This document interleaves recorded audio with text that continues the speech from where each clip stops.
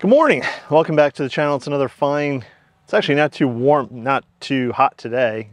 Cloudy day here in eastern North Carolina. We might be getting rain soon, and I kind of hope we do because the plants could use it. Everything's still growing. And again, we don't start getting into the cooler 70s until October-ish. And then we don't get our first frost here in growing zone 8A probably until early to mid-November, depending upon, you know, a whole lot of other things and circumstances and blah, blah, blah, blah, blah. All that being said, instead of doing a late season garden tour of the entire property, because not really much has changed since our last garden tour, I haven't added too much. I will give you a update or a tour here of the veg garden and what's going on, because things are changing, things are happening. So let me show you that now. So if you're new to the channel, welcome. If you haven't subscribed, please subscribe. Click that bell icon to be notified when I do post up a new video. This way you get to see what new antics I'm up to in the garden as it continues to grow and develop. What you see behind me are a bunch of raised beds, and these are off to the side of the greenhouse. And one of my goals when I started planning or building this garden was to do these larger raised beds, these metal beds. They are a little pricey, but the upside is they will last easily 20 years. And they are at a height where I don't have to do a lot of bending over, which is good. So when I'm in my 60s and 70s, I won't have to be bending over too much to do weeding. Let me show you what is new amongst these beds. The newest bed we have here is this round one. And earlier in the year, I had purchased this one, which I had filled with some herbs. We'll get to that in a second. This one I recently just picked up on Gardener's Supply, and I'm in the process of filling it. There are some wood chips in the bottom, and right now there's a bunch of grass clippings because I mowed inside the vegetable garden yesterday. And I will continue to use more wood chips and continue to fill this. And then I will put in raised bed mix, and I think I might try to grow carrots in this bed this year. I don't know. We'll see. Maybe something else, but fall crops need to start getting in the ground. Here in this bed, of course, is the herb, what I plan to be the herb bed, and it's sunk down quite a bit with wood chips rotting inside and compressing, which is fine. Rosemary here doing very good. Haven't used any of it yet. Not sure if I should take any and try to dry it or freeze it. If you grow herbs and you dry or freeze or do whatever you do with them, please leave a comment below. Let me know what you do with your herbs. Sage here. I wanted to see if I could grow sage. Obviously, I can grow sage from seed. And I have some more baby rosemary down here. And this over here is Greek oregano. Now, last year I dried basil, and I made a lot of that. But I've never done oregano. Actually, I'm sorry, over here is thyme. No, the thyme didn't grow. This is the thyme. Oops, sorry. This here is thyme. Hasn't really grown much. And this is the Greek oregano, and this is Greek oregano.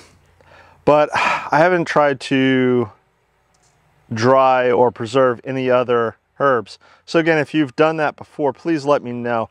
I think what I'm going to do is next year, I may dig out and replant this bed with new stuff. The sage, I don't know if it will hold up to the frost or not. Again, we get very light frosts here, but we do get freezing temperatures. The rosemary I know will be fine, but I basically want to top the bed a little. I want to bring the height of the bed up, so I need to put more raised bed mix in there. In this bed, my wife had a bunch of sunflowers, little sunflowers. Deer got in here one night. They ate some of the sunflowers. A lot of the other flowers did bloom. They looked nice. But she recently replanted this whole bed with beets, which is pretty cool. Here we have, the name eludes me. It's a gourd, I believe. That's it right, there's one right there, which is pretty cool. And I think you can make like bird houses or something out of them in the future. You could also eat them, I guess, if you wanted to, but she grew it just out of fun, see what would happen. I put up this little trellis for her. As you can see, it's doing pretty well. So that's cool. Over here is another one of the beds that my wife is using. I can't remember what is in this first one. Black something or other. So that's, oh, it's a black tomato, I think. So only one seemed to come up, but that's doing well. And then she has a row of more beets, but I don't think these beets are growing. We'll see. We'll keep watering if need be, and we'll go from there. Not sure what this one is. Let's see. Oh, this is ground cherries. So this is ground cherries. Now, she's planted some of these late, so I don't know what we're going to get out of them, but if we get anything, cool. If not, it's fun to look at. Lemon cucumber. So that's growing well. And this is a lemon squash. And it's going to grow up along the fence. And I don't know if we're going to get anything out of this, because again, it's a little late in the year, but we'll see. If we get a lemon squash, that'd be awesome. Let me show you what's happening behind the greenhouse. So over here, where you see these 3 poles, this is going to be 2 gates. I have yet to make the gates, but this is how the deer got in. So what I did was I took these bamboo poles and I temporarily ran them through here, and it's prevented the deer from getting in. Again, deer are fairly lazy. If they can reach it without hopping over any fences, they will. If they have to hop over a fence, they can't be bothered, at least not yet. The wood chips over here, where I'm standing, there used to be a big pile of wood chips, but that went into filling the 2 beds that my wife is currently using. This pile of wood chips here will get whittled down, and that will go into the round bed that I'm currently filling up. Whatever's left over will probably go into another bed, which I hope to put basically where I'm standing now, right here. I'm hoping for my birthday, which is coming up in November, that I get another large bed to add to this row here. And that would be really cool. And then the rest of those wood chips would go, and it's probably not enough to help fill up that bed, but I have more wood chips elsewhere on the property. So again, if you follow me, you know that I got a lot of wood chips, and I'll be using them to fill up these raised beds. Now this bed here, I have some sunflower. I believe it's a variety of types. There's some gaps, so I think I may have to turn around and pop in a few more seeds. And I think these guys will get taller, and already you can see they're starting to put a bud on. Focus. And so hopefully I get some flowers out of this before the end of the season. And here I have, let's see, 3, 6, 9 bush lake beans. Let's just call them bush lake beans, since I keep tripping over my tongue here. But I mulched them over yesterday with some grass clippings. So again, we are supposed to get some more hot days. The temperature isn't supposed to be cooling off until probably October-ish. So yeah, and the grass clippings helps maintain the water. It acts as a mulch. It helps keep the water in the soil. Now in this bed here, if you remember, I planted up a lot of basil, as you can see. I think there's 4 or 5 basil plants per side. This basil right here is sweet basil, and it is very heat tolerant, which is great. It is starting to put on some flowers here, so I will have to go around and do a little pulling off. I'll also probably try to make some more pesto before the end of the year. Probably probably this week sometime, I'll make some more pesto. That's always good for dinner. And what I may even try to do this year is I may try to turn around and freeze a bunch of this. On this side, I have Genovese basil. Now this is also relatively heat tolerant, although I have to keep fighting to keep it from going to flower. Once basil starts going to flower, it changes the taste of the basil, and then it doesn't taste so great. So Genovese, it's okay. It's okay. But it doesn't last as long as the sweet. In between here, looking really raggedy and sorry and probably not going to be here much longer, are cherry tomatoes. I planted these very late, so I didn't expect them to do much. I think we've gotten a couple of cherry tomatoes off of them, but right now they look pretty done. So I just may pull them out and let the basil finish doing what it's doing before I pull out this bed, empty out this bed, and then maybe I repurpose it for the winter.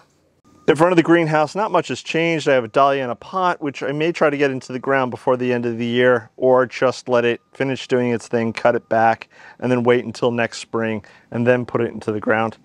I have a rosemary, which I recently repotted in one of my videos. And then there's this other dahlia, which has this lovely flower on it. Now these are red skin dahlias, in case you're asking. They sometimes produce yellow flowers, sometimes sort of that mottled mix, and other times a solid like red color. Two mums, which I bought last year from Lowe's, I believe, and had them in the pots over the winter, and they did their thing, and they, it looks like they right now have a bunch of little buds on them. So that means they should be flowering soon, but I'd like to get them into bigger pots and put them on display on the back deck there. Over on the potting bench here, not much has changed. I still have plants that I need to get into the ground, and I will be putting some of these, like these Montauk daisies. They'll be going into the rose garden. I have a Japanese anemone, which I think I'll put into the garden by the driveway. Milkweed, which, well, I'm going to stick it in the greenhouse for the winter and see what it does. And then I have some lemongrasses, which I probably won't use. I have this lovely pink flower agastache. I believe it's called Heather Queen, so that really needs to get into the ground so it can root in before the winter. Here's the lavender experiment. I did this in a recent video too, and right now no new buds or anything to show, but that was only a week or so ago. And then some canna, which I also need to get into the ground. And in the back, right here, these are two crepe myrtles, and they're putting on these lovely pink flowers. I'm not sure where to put them still, but I think I might put one of them right back in this corner here. Now let me show you, for those of you who don't follow me on a regular basis or don't follow me on Instagram. Well, when the deer got in here one night, they wiped out my pumpkin. So I was planning on growing pumpkin. The pumpkins, the vines were doing quite well. They were growing out. They had some flowers. Life was good. And then the deer got in there and yeah. I have a bunch of sunflower seed. I'm going to try to stick it in the ground. I'll obviously plot pumpkin vines. I'll stick in the sunflower seed. And if I get sunflowers to grow before the frost, bonus. Be nice to have that like late season splash of color before the winter sets in. Over here in the bed next to the pumpkin vines, I have a couple of watermelon. Actually, I have three. There's the other one. And seems to be doing pretty well. I'm not 100% sure when these are supposed to be ready. This one and this one might be ready soonish. Not sure. These are supposed to get anywhere from 20 to 50 pounds. The rattlesnake watermelon, I'm not sure when they're supposed to be done. If you grow watermelon on a regular basis, or if you've grown this variety of watermelon before, please let me know in the comments below. Should I pull them? What am I looking for? I may wind up pulling one soon if you guys don't leave a comment. And worst case scenario, it won't be that sweet. This is the remainder of the sunflowers that my wife had growing here. She did cut some of them out for flowers, for cut flowers, and some of them, oh, there's another watermelon. That one looks really good. That one might be ready or near ready. I'm not sure. Yeah, so the deer got in here, they made a mess. But one of the things I've noticed, and in fact, oh, this looks like that's not an echinacea. Not sure what this is, but it's throwing on new growth. So we might get more flowers out of whatever that is. I don't think it might be a zinnia. Not sure. My wife did plant a lot of zinnias in this bed here. Some of these sunflowers, this is really interesting. Look at this guy. He threw on a new leaf and he's going to open. But if you look down the rest of the stem, no leaves. And here's one where the deer totally ate everything off and it has some new leaves on it. So that still might be a viable plant. Others, again, where the deer really decimated the plant, they've been throwing on new leaves, and even, if I can get the damn camera to focus, new buds. Sorry, I'm trying to get the camera to focus there. There you go, new buds. So we may get sunflowers out of these as well, which would be great. In fact, here's one. There you go, happy little sunflower. Now also, because these got pretty decimated, I did plant some new sunflower seeds. So there's one right there. Here's another one right there. So hopefully I will get some, again, late season sunflowers coming up, giving me some color, the final splash of color before the winter time. Over here by the front gate in this grassy mess, which I have to get clean up, it's hard to get a mower in here, and the weed whacker, I have to get in here with the weed whacker, so yeah. But I have this passion flower clematis, and it's slowly but surely growing up. In fact, all that's new growth right there, growing up this archway. So that'll be pretty cool once it does. The big champion this year, the big growth on this guy, has been this chocolate vine. And it has just scrambled right up, right to the top. No flowers this year, so maybe next year we'll get some flowers, and that'll be exciting. Over here in front of the vegetable garden, and it's just spilling over on this side of the fence, which is great, I have this Mexican sunflower, and this has been an awesome performer. And though in front of the vegetable garden I would like to do a box hedge, this has been such a spectacular performer this year. This has been so awesome that I'm going to do it again next year. I'm going to plant it up, and because it just keeps rocking all year long, you go in, you do some deadheading, it puts on new growth, which is really awesome. There are some Mexican sunflowers growing down here at the other end of the gate, and hopefully they start flowering. They won't get as large, but hopefully they start flowering sometime in the next month. That would be, again, very awesome. Again, late season flowers before the frost. Okay, so way down there, that's the middle beds. That's where we started. Now we're in the raised bed section. Traditional wooden raised beds, 12 to 18 inches high. Some of them, I think one of them is a little shorter. It's only like 3 or 4 inches. Either way, let me show you what's cooking in here amongst these 8 beds. Now this first bed over here, this was the bed that I did as an experiment to try to grow flowers before transplanting it out into the garden. And I've gotten mixed results, but I have gotten results. So right over here, we've got Ruby Kiss Coreopsis. Now these plants I may dig up, put into pots, and then overwinter them in the greenhouse, and then plant them out next spring once they start putting on new growth. Here's a larkspur. So that one was successful. The red skin dahlias, no. But the lupine Russell, yeah, I got a few out of that, so that's cool. The Prairie Sun Rudbeckia, I have a bunch. That's actually a little cluster right there. So again, I think I'll pull them out of the ground, put them into pots, and grow them on. Foxglove, no good. Snapdragons, I got some. Shasta Daisy, I got at least one. Nope, 2. One down here. So as you can see, again, mixed results. I planted this bed up really late. I put shade cloth over it for a little while, try to protect it from the summer sun, which kind of turns out wasn't necessary. And I did get some plants out of it. Now, the advantage to growing flower seeds this way is that I can put more into the bed, and I'm not using a lot of plastic pots. This is sort of an old school way probably that they used to do it.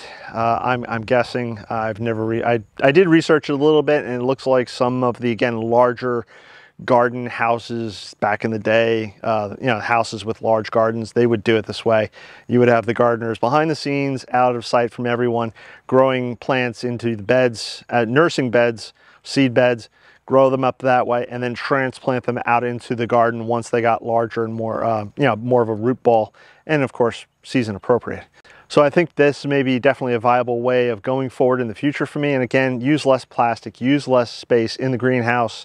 Why waste space in the greenhouse trying to grow seeds, flower seeds in there when I can obviously grow them here and then plant them out into the garden when they're ready. Let me show you what else is cooking. Now this is the bed across from the seed bed, and these are marigolds. I want to say the The color is Jazzy Red, or the variety is Jazzy Red, and that one's doing well. These are some Thornburn tomatoes. It was free tomato from Baker Creek, and I don't know if we'll get any tomatoes out of these this year. On the other half of the bed, we have some Walla Walla onions. These onions I had planted from seed, planted them out here, and they've been doing fabulously. In fact, it looks like I have more to harvest here, and I'll put them in the greenhouse, let them dry out for a couple of days, and then my wife can enjoy them in her cooking. In this bed over here, across from that, I planted recently carrots. Yeah, I have a track record with carrots. Carrots don't grow for me, and I don't think this is any exception. These carrots have been in the ground for about 7 days, and I don't see the slightest bit of anything growing. So I may replant these with something else, who knows. Still have to get these boxwoods in the ground. Across from that, I have this sugar bush watermelon, bush sugar watermelon, something like that. No fruit that I see yet, but I do see flowers. I don't think I'll get anything before frost, but it is, again, it was fun to try to grow this in a raised bed. Interesting experiment to see, you know, how much space would it take up, and it's still growing. This is just one plant right here, but it's doing well, and maybe if I'm lucky, I get some late season watermelon. In the next bed, on either end, actually the next two beds, I'm going to show you. I planted, this is Queen Lime Blush. No, I'm sorry, this is Queen Lime Zinnia. Oh my. Queen Lime Zinnia, and across from it I have Queen Lime Blush Zinnia. Both of these have been troopers. They've been mass producing all summer long. Planted them up in the spring. They've been crazy. They're still going at it. I can probably do some more deadheading, and they will still come in. One of the things that I do want to do soon is I want to start gathering up seeds. So I do have quite a few. In fact, that one looks like he's ready to go for seed. So I can start gathering up those seeds so that I don't have to purchase any or as much next year. Now, in the rest of the bed, we have this arch. And in the arch here, I have several things growing. So first, let's start off with the loofah. And I start growing loofah up on this one side. And as you can see, I have several loofah fruits. Now I'm going to let these dry out, and then I'll try to make loofah sponges out of them in the fall. So over here on the other side, these are done. They're not really producing anything anymore, but this was rattlesnake pole bean. My wife did like the variety. I really didn't like the variety. It has strings, and the flavor wasn't all that in a bag of chips. On this side, we've had some cucumber, and the cucumber's still going, which is great. And then if we come over here, more cucumber. And I see a fruit right here. Oop, camera focus. There we go. There's another. My wife has pulled 2 or 3 at least off of this already, so there are still more cucumbers coming, and the season's not done yet. In this bed here, we have a whole lot of pretty much dead sunflowers. These were planted earlier in the year, so they'll be coming out soon, and I'm not sure. I may try to plant sunflower again, or just, yeah, I'll do radishes in this bed, I think, and that'll be good for the winter, or the fall, I should say. Here, these were late planted San Vicente hybrid tomatoes, and though they look a little on the ragged side and tired, these have produced quite well for being a late season planted tomato. And they're sort of a small cherry bell tomato. Here, actually, here's a couple that haven't quite ripened yet, but they won't get much bigger than that. So if I put my thumb next to it, you can get a good size. So it's sort of like a cherry tomato, a little larger maybe, but my wife has been loving them, and they've been good producers. If we plant them earlier in the spring, we'll probably get a whole lot more from them. So that'll be the game plan next year. In front of them, this is Italian basil. Now, Italian basil I will not grow again unless it's for ornamental purposes, because it bolts and goes to flower very quickly. Now, I've let these go to flower just because the pollinators do love the flowers. I see bees on them, not right now, but I see other bugs on them, so which is great, and it provides a little shade for the tomatoes because again, with our heat, you know, if I provide a little shade to the base of the tomato, you know, it acts almost as like a living mulch, and it keeps the moisture in the ground from evaporating so quickly. Editing Jay here, I actually forgot one of the raised beds. Let me show you that real quick. This is the bed across from the tomatoes, and though it doesn't look like there's anything in here now, I have planted carrots and cabbage. Again, fall crops, and let's see if they come up. This bed used to have the bush beans in here. I had two different varieties of bush beans. They've all been removed, and now I've planted carrots and cabbage. So let's see if they come up in the fall. Well, there you go. Again, I apologize for the noise. They're doing construction across the street, building a house. I will try to take as much noise out in the video editing. But there you go. That's the vegetable garden tour. But if you haven't subscribed, please subscribe. There's so many projects that still need to be done. I keep saying that in every video. It's sort of like a verbal reminder to myself that I have to do so many things still. I am building a garden here on 1.5 acres in eastern North Carolina, growing zone 8A. If you guys have any questions, comments, please leave them below. I'm always receptive and open. If you guys have any ideas or suggestions, again, for the preserving of herbs, or again, anything else that you've seen here in this vegetable garden tour, please leave those comments below. That's going to wrap it up for today. I'm going to catch you on the next one. Bye-bye.